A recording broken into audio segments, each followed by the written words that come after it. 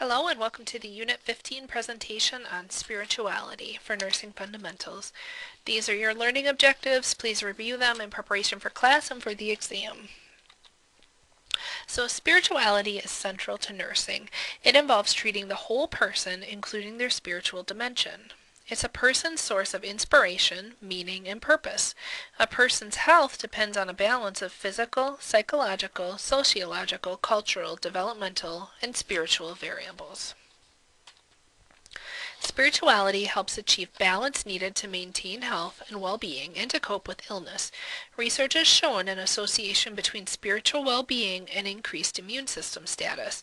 Spiritual well-being is comprised of an affirmation for life, peace, harmony, and a sense of interconnectedness with God or a higher power, self, community, and environment that nurtures wholeness.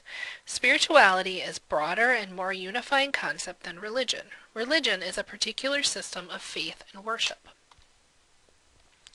Religion is an organized system of beliefs and practices. This includes rituals and rules of conduct.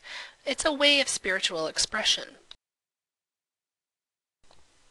Remember that in some cultures, illness might be seen as punishment for wrongdoings, so these patients might think they deserve to be ill, so they require special attention. Spiritual beliefs are dynamic or changing over time. They may be brought to the forefront more during an acute or chronic illness or injury. Signs of spiritual distress include anger, being unsure of the meaning or purpose in life, questioning, why is this happening to me? Sometimes patients also have a spiritual conflict between a recommended treatment and their spiritual beliefs. An example would be a Jehovah's Witness. They realize that they might die without a blood transfusion, but their spiritual beliefs cause them to refuse the blood transfusion despite the risk of death. Some patients report near-death experiences, such as seeing a bright tunnel or being in heaven and then coming back. It can be helpful for the patient to allow them time to discuss this without feeling judged. Because expressions of spirituality and religious beliefs are so personal, it's easy for a nurse to unknowingly impose religious beliefs on a client. The nurse's ethical behavior depends on thorough self-knowledge as well as sensitivity to the client's statements and responses. While it's not okay to impose personal beliefs on a client, it is beneficial to pick up on client cues and then explore them with the client. So, how do we do this? Well, first we want to be aware of our own spiritual beliefs, values, and biases. Then we want to build a therapeutic relationship with our clients so that they feel comfortable talking with us about their spirituality or religious preferences. Be aware of the patient's religious beliefs. In Table 43.1 in your Craven text outlines this pretty clearly. Determine if there's any conflicts with medical treatment plans. Look for signs of spiritual distress such as anger or expression of a lack of meaning in life, lack of connectedness with a higher power, or anything else out of the ordinary.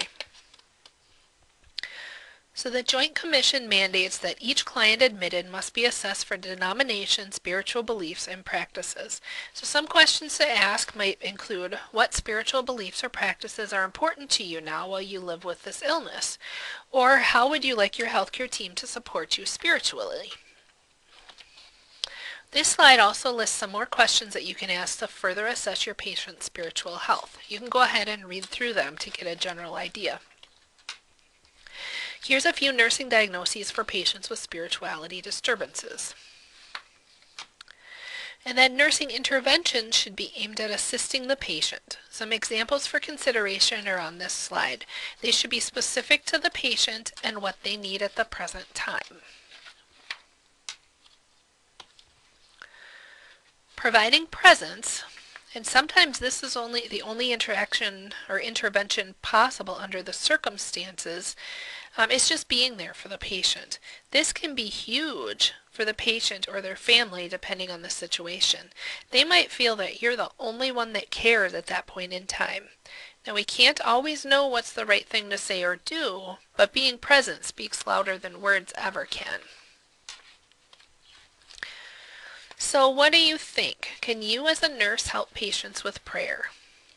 Well, if both you and the patient feel comfortable with prayer, it can be nurturing to both you and the patient, and it's definitely acceptable. Be supportive of prayer by providing privacy if desired. learning if the patient wants you to participate, or suggesting prayer to the patient or family if you know that prayer is a coping resource for them. You can also refer the patient for spiritual counseling if you're not comfortable praying with your patient or if you feel the patient would benefit from it. And then finally, we evaluate our plan of care. Were the goals met? Well, if not, revise the plan of care and start over. And this concludes our presentation on spirituality. Thanks for watching and have a great day.